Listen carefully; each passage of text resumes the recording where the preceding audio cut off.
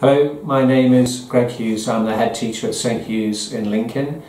We've worked for a number of years with Lincoln City Foundation. We have a number of coaches that come in and do a wealth of activities. So the coaches will come in and do multi-sports with the children in the afternoons. They also work after school and do after school football and multi-sports. The foundation have also worked with us in the holidays and have set up activities for the community. As part of our package, we get to go to we get tickets for the match, so we get 2 adults and 2 children's tickets, so that's been very well received.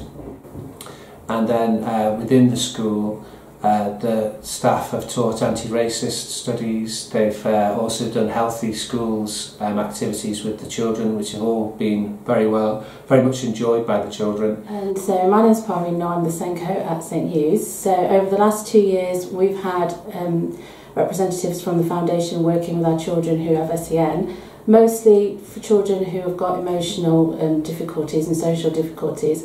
We found it to be really beneficial, and we're certainly looking forward to working with them in the future. So they've done one-to-one work with a number of our pupils.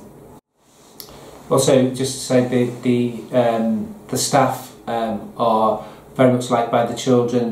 What's good for the school is the coaches bring all the equipment, and they guarantee that they'll always be with us. So we've got it's a long-standing relationship. We also had a press conference with the school last year. So when the club has been very successful, and they've all shared coming to the school, parading trophies and involving the children. It's a very good relationship, and I would highly recommend it to anyone.